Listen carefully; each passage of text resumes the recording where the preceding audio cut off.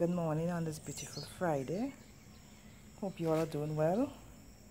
Thanks for tuning in and watching this video. Hi Nicoda, I know you're always watching. This is my pink and white rose. See, it's very stunning. This one was struggling a bit and I pruned it back real hard. I put some nice soil in it on top and well, gave it lots of sun and enough water, and it's bounced back beautiful for me. This is a deep pink and white rose, and right now it's like a touch of heaven here. It's so scented, it's beautiful. I love roses. And these orchids have finally bloomed and all has opened perfectly. I just waited for the right moment to do this video. Normally all blasted, all spiked, and I got a lot of blasted, but this time around so 3 spikes and I got all the flowers.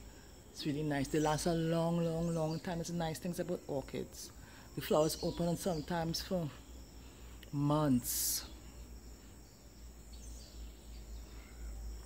And this one here is too beautiful as well. I have it up high, but if you could look, you could see. This one I got 11 flowers on this one. This one is not scented, but they also last a very long time. That's nice. If you're looking, okay, it's a white with a touch of light green and looks like a light brown. Pretty, really pretty as well. And this rose bounced back as well. I pruned it back real hard and it's coming back up real strong. Really strong. I'm so excited about this. Got some blooms ahead. And check this out. This is my Japanese box.